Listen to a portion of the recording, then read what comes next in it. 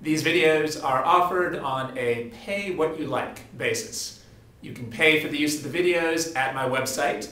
There's a link to my website in the info box. The address is www.freelance-teacher.com/videos.htm, or you can just use the link in the info box. Thank you. Here we're focusing on the electric force. We want the electric force between two particles.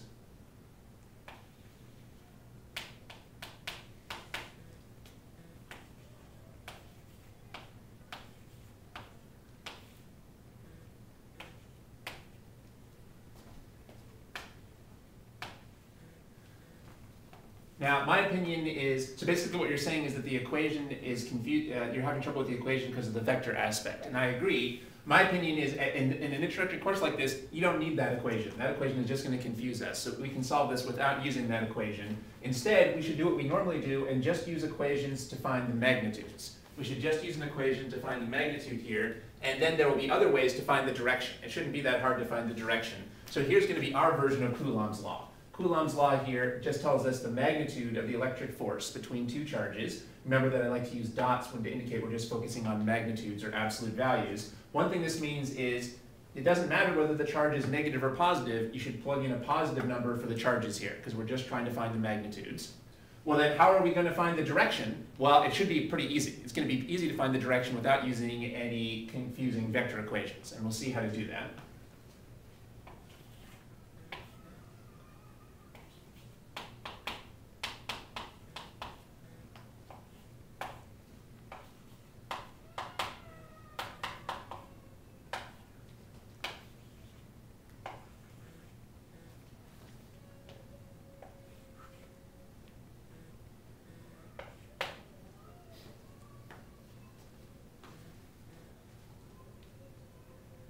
For example, how would we find the magnitude of the force on Q2? Well, we could just plug into this equation here. I guess I need to tell you.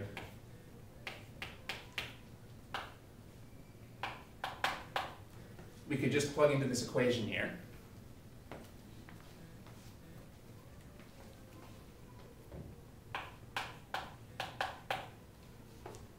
We'd have to look up K.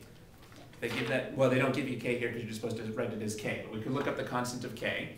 Then what would we plug in for Q1? 5. Just the 5. We don't care about the sign because it's a magnitude. What would we plug in for Q2? 4. 4. And what should we plug in for R? 7. 7. And then that'll square. Everything's in standard units here, so we can just plug in all of those units and everything will come out right. And that will tell you the force on charge 2. That'll tell you the magnitude of the force on charge 2. And we should just be able to use common sense to figure out the direction of the force. What is the direction of the force on charge 2?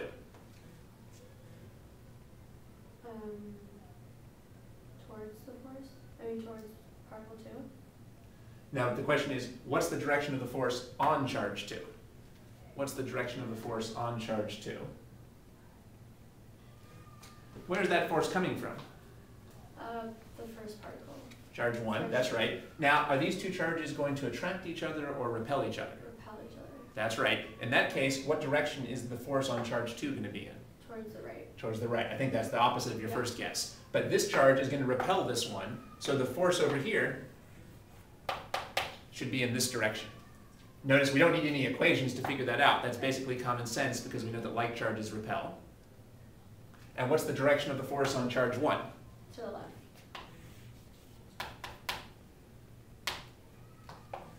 So we say this is the force on charge 2, and this is the force on charge 1. And they both have the same magnitude because they're a Newton's third law action and reaction pair. That's why we only need one formula. We need one formula that will tell us the magnitude for both of these forces, but they don't have the same direction. Remember that Newton's third law says that the forces have same magnitude in opposite direction. Now, this would tell us the directions. We could say this force is to the right and this force is to the left. But how about if we had to describe it in terms of axes? Well, we would say this is in the positive x direction. And what direction is this? Negative.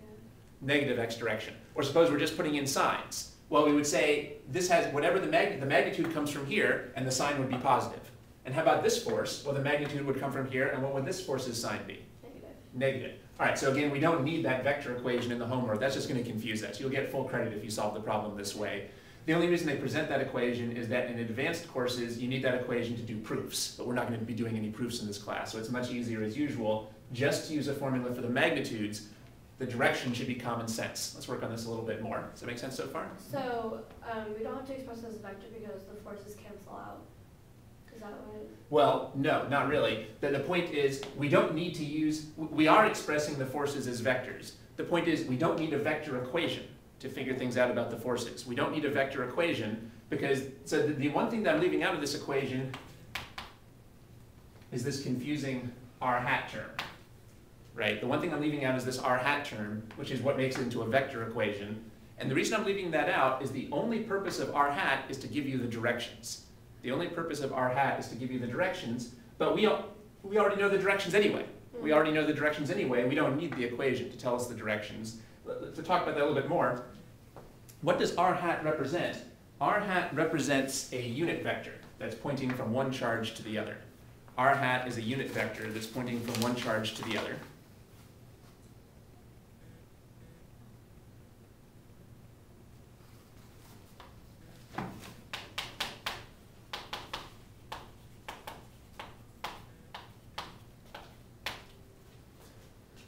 So this is the equation that I'm suggesting that we use, and here's the equation that they provided us with in the homework assignment and in the book, which I feel is correct but not very useful.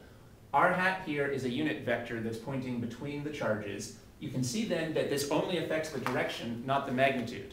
Do you know what a unit vector is? What's the magnitude of a unit vector? Is it 1? Right, that's what a unit vector means. That's something that has a magnitude of 1. Well then, what's the magnitude here? Well, the magnitude of r hat is just 1. So the magnitude is just going to be given by this coefficient over here. So this equation really pops out directly from this. If you wanted to find just the magnitudes, the magnitude of r hat is 1 because it's a unit vector, and then the coefficient gives you the magnitudes. And then r hat is useful for finding the direction because it points between the charges. However, it's much easier to find the direction just by using our common sense, just like we did over here. So this is a perfectly correct equation. It's just more confusing than is necessary for an introductory class like this. So just plugging in the magnitudes will be enough to get the problem right then? Well, no, that's still not the point I'm making. We need to know both the magnitudes and the directions. Yeah, but we know the directions. But we'll know the directions from here. That's right. So the point is getting the magnitude from this equation and getting the direction from common sense will be enough to solve the problems because that's all the information we would get out of this anyway. All this could ultimately tell us is the magnitudes and the directions anyway. So all we're saying is we have an easier way to get the directions than this equation can give us. The easier way is just to use our knowledge that opposite charges repel, opposite charges attract, and like charges repel. As we go through the problem, it'll be clearer how we're using that. So let's stick with some examples for a second.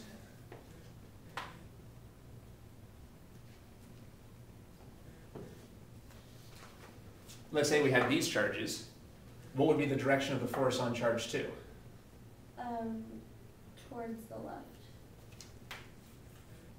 So now this force is to the left. And what's the direction of the force on charge 1? Towards the right. Because now we have unlike charges which are attracting each other. How would we describe these directions in words? Well, we could say left and right, or we could say this is in the negative x direction and this is in the positive x direction. So if we needed to put a sign on this force, would this sign be positive or negative? Negative.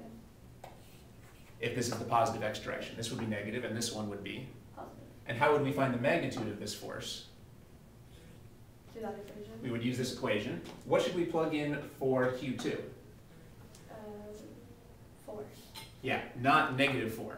There's no point plugging in the sign. We already used the sign when we got the directions. All this equation is supposed to tell us is the magnitudes. That's the reason why we put these dots over the Q's here, to remind ourselves, since we're only using this for magnitudes, we're just going to plug in the magnitudes of the charges. It doesn't matter here whether the charges are positive or negative. We already took care of the positive and negative aspect when we figured out the direction, but that doesn't affect the magnitude. So that would be, again, how we could figure out both the magnitudes and the directions without having to use the confusing r hat equation.